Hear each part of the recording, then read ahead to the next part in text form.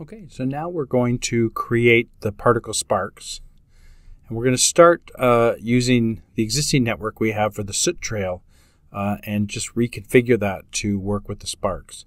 So we're going to take that and we're going to Alt-drag to create a second version of the soot trail. And we're going to rename that sparks. Double-click to go into there.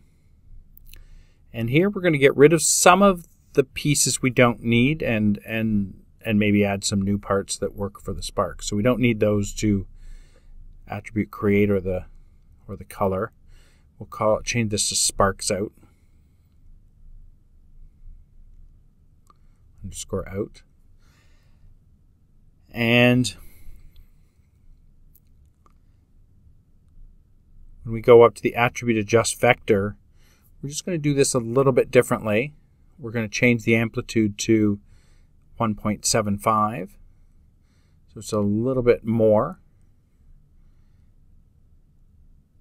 and then we're going to go tab attribute adjust vector again. We're going to put another one in there as a pre-process, and we're going to create a constant value to have the particles sort of point up. So what you'll be able to see here is that the particles go up before they fall to the ground. So that's good. So that's a little bit more of what we're going to want out of the sparks. Now, the other thing we can do is we can go tab and put in a attribute adjust float. We're going to put that in the middle there. And in this case, we're going to do the life of the particles. And we're going to do a duration, and we're going to do it in seconds, and we're going to do a random. So it's going to be somewhere between 0 and 1 seconds, or we'll maybe go 2 and 4 seconds. Or the parameters are in frames. The parameters are in frames, so. And we can put a different seed in here. We'll have the seed change so it sort of agitates it over time. So once we've got that, we can go down into the pop output, and we don't need the collision that we had before, because these ones, because they'll be dying sooner, they won't actually collide. And there we go, we get some sparks sort of coming off like that. And we could lengthen them or shorten them depending on what we need there. The other thing we can do is we can go back up to the geometry level, and there's a new node that we can put in here. Go tab spark trail, put down 2 nodes, and we'll plug into both those nodes to get what we want here. So we're going to go there, and we're going to go here, and this will give us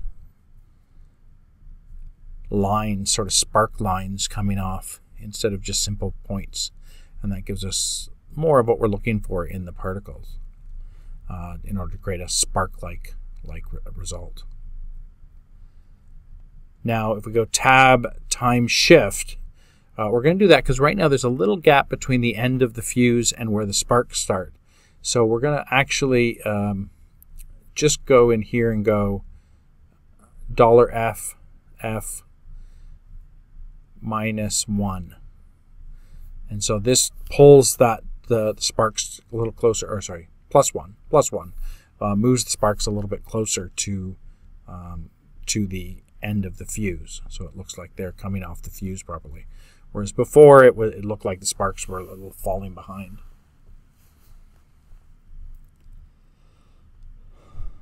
So yeah, so by having this sort of bundled up spark trail option, which was sort of a bundled up tool, there's a whole bunch of things you can do in here to get the look that you want. So for instance, we can say I want the particles to split. And how many of them do I want to split? Well, I can say, only do 40% of them. And then maybe how many splits per point? So I could say, well, you know what, give me 4. So every time it splits, give me 4 new ones. And now I'm getting that sort of sparkly look coming off as we get to the end of the, as these sparklers do their thing. So this gives us the the next most important effect for this, which is the sparkles, representing the fuse. So we're going to use the flip book to just do a version of this to get a feel for what it looks like before the final shot, before we start adding the render effects and so on, and the explosion. And there we go. So that's the lit fuse, getting ready for and then they disappear at frame 200, getting ready for the explosion. So there we go.